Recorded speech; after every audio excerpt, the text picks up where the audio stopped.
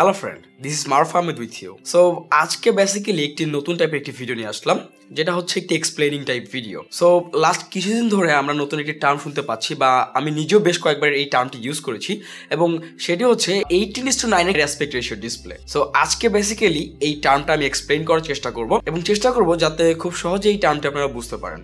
So without wasting any more time, let's jump into the video. আর হ্যাঁ, আমাদের চ্যানেলকে যদি সাপোর্ট করতে চান অথবা আমাদের ভিডিওগুলো নিয়মিত পেতে চান, তাহলে অবশ্যই চ্যানেলটিকে সাবস্ক্রাইব করে রাখবেন। So don't forget to subscribe. তো প্রথমে যদি এটা সহজভাবে আপনাদের কাছে এক্সপ্লেন করতে যাই, আমরা সাধারণত যে স্মার্টফোনগুলো ইউজ করি সেগুলো হচ্ছে আপনার 16:9 অ্যাসপেক্ট রেশিও যুক্ত ডিসপ্লে। আচ্ছা, তো এখন এটা এক্সপ্লেন করি। আমরা বেসিক্যালি এতদিন যে ডিভাইসগুলো ইউজ করতাম সাধারণত, সেগুলো বেশিরভাগই আপনার 16:9 অ্যাসপেক্ট রেশিও যুক্ত ডিসপ্লে ছিল। তো এইটা যদি আপনাকে বোঝাতে চাই যে 16:9 আসলে কি, সেটা হচ্ছে আপনার সহজভাবে কল্পনা করুন আপনি যদি একটি স্মার্টফোনকে ল্যান্ডস্কেপ মোডে ধরে নেন, তো সেই ক্ষেত্রে এর দৈর্ঘ্য হবে হচ্ছে আপনার 9 সেন্টিমিটার। ওকে, এখানে কিন্তু সেন্টিমিটারটা ম্যান্ডেটরি না, আমি আগেই বলে নিচ্ছি যে এর আমি ধরে নিচ্ছি আপনাদের বোঝানোর সুবিধার্থে। তো এই দৈর্ঘ্যটা যদি 9 সেন্টিমিটার হয়, তাহলে এর যে প্রস্থটা আছে সেটা হবে আপনার 16 সেন্টিমিটার। ওকে, এইটা হচ্ছে 16:9 অ্যাসপেক্ট রেশিও ডিসপ্লে, একেবারে সহজভাবে যেটা বোঝানো যায়। তো 18:9 এর ক্ষেত্রে কি হবে সেটা হয়তো আপনারা অনেকেই গেস করতে পারছেন। হ্যাঁ, ঠিকই ধরেছেন, সেটা হচ্ছে আপনার দৈর্ঘ্যটা 9 সেন্টিমিটার ঠিকই থাকবে, বাট এটার যে প্রস্থ ছিল সেইটা 16 সেন্টিমিটারের জায়গায় 18 সেন্টিমিটার করে দেওয়া হয়েছে। তো এতে করে দেখা যাচ্ছে যে আপনার ওপরের দিকে এবং নিচের দিকে ডিসপ্লেটা কিছুটা বৃদ্ধি পেয়েছে। তো এই গেল হচ্ছে আপনার 16:9 এবং 18:9 এর বেসিক কনসেপ্ট। আচ্ছা, তো আপনাদের যদি এখনো জটিল লেগে থাকে, তাহলে আমি একটা কাজ করি, কিছু উদাহরণের মাধ্যমে এটাকে আরেকটু সহজ করে তোলার চেষ্টা করি। তো আপনি OnePlus 5 এবং OnePlus 5T এর কথা চিন্তা করতে পারেন। তো চিন্তা করতে বললাম কারণটা হচ্ছে দুটো ফোনের মধ্যে মেইন ডিফারেন্স হচ্ছে আপনাদের ডিসপ্লেতে। দুটো ফোনে যদি আমি হাইট ধরি অ্যাকচুয়ালি লাইক আপনার একেবারে বটম থেকে টপ পর্যন্ত, তো সেই ক্ষেত্রে কিন্তু দুটো ফোন একেবারেই same almost. But OnePlus 5 A use করা হয়েছে 5.5 ইঞ্চের ডিসপ্লে, এবং OnePlus 5T তে ইউজ করা হয়েছে 6.01 ইঞ্চের ডিসপ্লে। তো এখন হয়তো আপনি একটু ক্লিয়ার হতে পেরেছেন যে দুটো ফোন আপনার টপ থেকে বটম পর্যন্ত একেবারেই সেম, বাট একটিতে আপনার 16:9 রেশিওর জন্য ইউজ করা হয়েছে 5.5 ইঞ্চের ডিসপ্লে, বাট 5T সেম সাইজের হলেও 18:9 অ্যাসপেক্ট রেশিওর জন্য এর মধ্যে কিন্তু 6.01 ইঞ্চের ডিসপ্লে ইউজ করা পসিবল হয়েছে।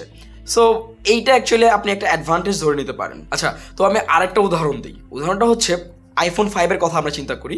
তো iPhone 5 এ আপনার 4.7 ইঞ্চের ডিসপ্লে ইউজ করা হয়েছে। তো ওই iPhone 5 এর অ্যাসপেক্ট রেশিও হচ্ছে আপনার 16:9, বাট ওই সেম ফোনের মধ্যে যদি 18:9 এর ডিসপ্লে ইউজ করা হতো, তো সেই ক্ষেত্রে কিন্তু আপনি iPhone 5 এর মধ্যে চাইলেই 5 ইঞ্চ অথবা 5.2 ইঞ্চের ডিসপ্লে ইউজ করতে পারতেন। So it's actually kind of amazing thing. Actually এর সবচেয়ে বড় সুবিধাগুলোর মধ্যে একটি হচ্ছে গ্রিপিং এর সুবিধা। লাইক দিন যতই যাচ্ছে আমরা কিন্তু আসলে বড় ডিসপ্লে এক্সপেক্ট করতেছি, বাট ছোট ফোনের মধ্যে।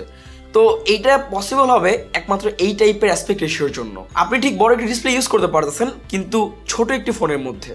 এই কথাটা কিছুটা অকর্ষণ গেল, কথাটা বাস্তব। কারণটা হচ্ছে আপনি তুলনামূলকভাবে কম্পেয়ার করুন, আপনি 16:9 অ্যাসপেক্ট রেশিওর একটি স্মার্টফোনের মধ্যে যে ডিসপ্লে ইউজ করতেছেন, ঠিক সেম সাইজের একটি স্মার্টফোনে তার সেটা তুলনামূলকভাবে অনেকটা বড় ডিসপ্লে ইউজ করতে পারবেন। তো এই ক্ষেত্রে আপনার গ্রিপিংটা অনেক সুবিধা হবে, কারণ ফোনের ডিসপ্লে ঠিকই বড় হচ্ছে, বাট ফোনের সাইজটা বড় হচ্ছে না। তো এই ক্ষেত্রে গ্রিপিংস ম্যাটার্স অ্যাকচুয়ালি। গ্রিপিংটা অনেক ভালোভাবে আপনি কন্ট্রোল করতে পারবেন। আবার আপনারা হয়তো বলতে পারেন যে 16:9 রেশিওর মধ্যেই বড় একটি স্মার্টফোন কেন নয়? হ্যাঁ, সেটা সম্ভব, বাট তখন দেখা যাবে গ্রিপিং এর ক্ষেত্রে অনেক বেশি প্রবলেম ফেস করতে হচ্ছে, যেটা আনকমফোর্টেবল।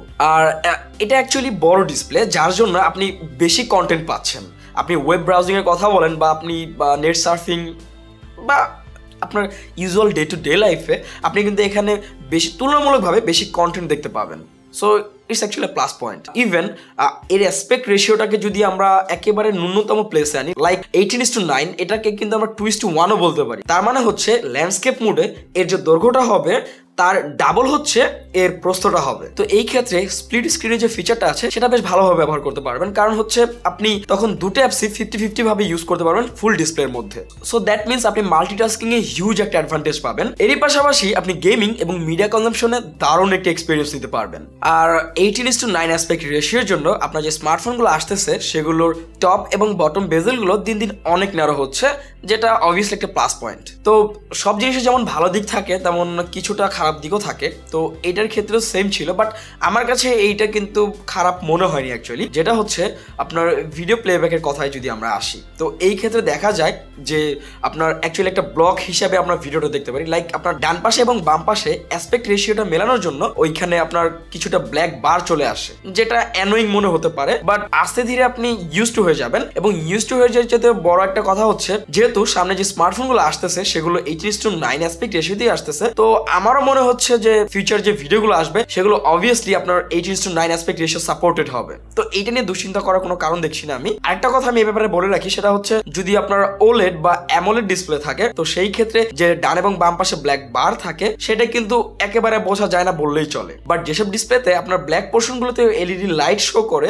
সেই ডিসপ্লেগুলো কিছুটা অ্যানোয়িং হতে পারে। বাট হোপফুলি খুব শীঘ্রই আমরা 18:9 এর কন্টেন্টগুলো দেখতে পাবো, কারণ এই 18:9 অ্যাসপেক্ট রেশিওটা কিন্তু খুব জনপ্রিয় হচ্ছে দিন দিন। তো অ্যাকচুয়ালি এটা আমার চ্যানেলের জন্য একটি নতুন সিরিজ ছিল।